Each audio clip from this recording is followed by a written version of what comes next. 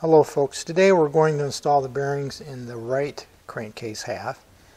It'll be quite similar to the previous video I did when I installed the bearings in the opposite side of the crankcase. We'll have one crankshaft bearing here, and then we'll have a transmission bearing which will be on the opposite side, which will go into here. But other than that slight difference, the process will be virtually the same as I used before. That is, I will heat the boss with a hot air gun. I have the bearings on ice, and then I will drop each one of them in one at a time, and if they don't fit easily, I'll tap them into place.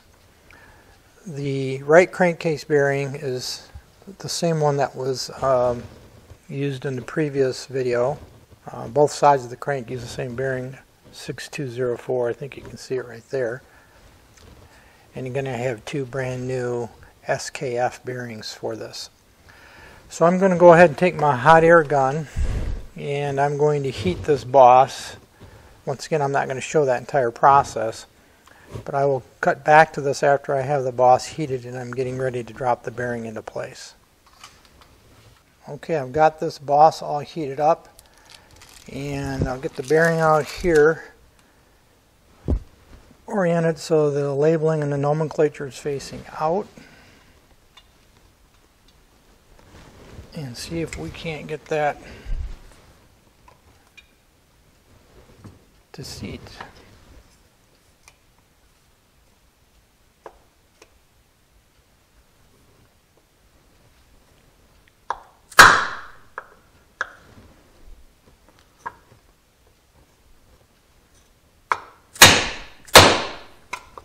I'm going to switch over to a piece of wood. I think that might work a little easier here.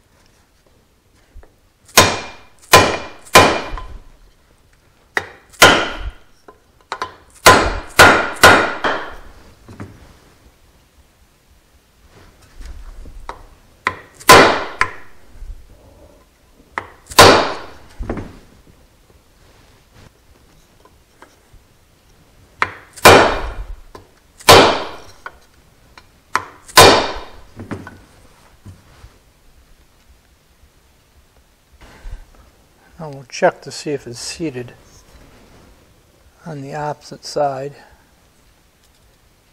right in there, and it is. So that bearing now is done.